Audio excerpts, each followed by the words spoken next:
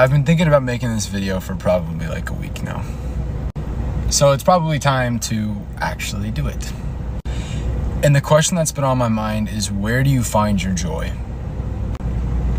Do you find it in people, relationships, hobbies, sports? Where do you find your joy?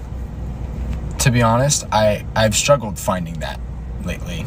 I think we all can go through seasons where we struggle to find joy in the right areas of our life. And I want to make something clear, is that happiness is not the same as joy. Happiness is temporary, and it can go up and down at a flick of a switch, a snap of a finger, a drop of a hat.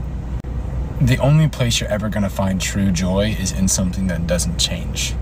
There's something that's the same yesterday, today, and tomorrow. And for me, that's in Jesus. So I want to leave you with a question, is where are you finding joy in your life?